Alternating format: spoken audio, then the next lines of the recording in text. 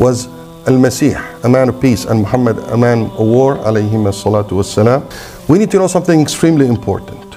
There are 2 points to this question.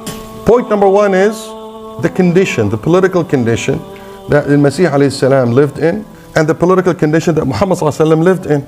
The second one is the role of Al-Masih alayhi salam that was sent to his people, to Bani Israel, and the role of Muhammad sallallahu alayhi wa sallam that was sent to Nas Kaffa, to all humanity. First thing we need to know in terms of the condition, the political condition of the region where Al-Masih was sent. He was sent in historical Palestine. That was under the rulership of Rome, and there was some sort of a self-authority for the Jews, Bani Israel, in that area, but it was under the direct rulership of Rome. And in that period, which falls in between 82 BC and 180 AD, that era was known as the Pax Romana or Pax Romana.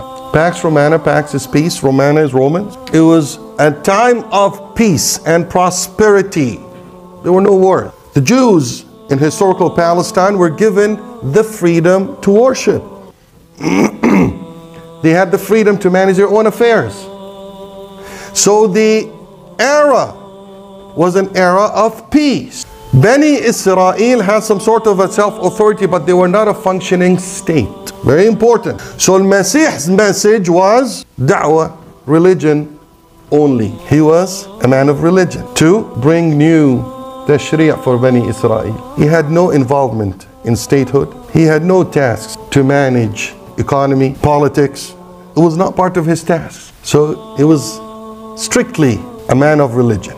However, Muhammad sallallahu alayhi wasallam was sent in Arabia, an area that was full of hostility, wars, fights, mainly between the two large powers back then, Al-Furs wa Rum, the Persians and the Romans. The Persians and the Romans fought for over 700 years over territories. What territories? Arabic territories. Sham, Al-Jazeera, Al-Iraq. These territories historically are for Arab.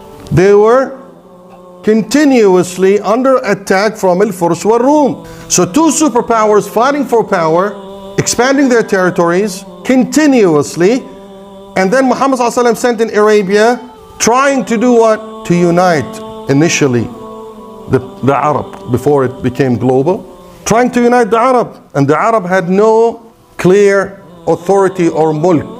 The Arab were qaba'il, tribes. So here's Muhammad ﷺ calling for what? Unity. Unity is a source of power. Power is a source of threat to the superpowers. Make sense? So he is rearranging Arabia to become strong as an initial step for Islam. That posed a threat.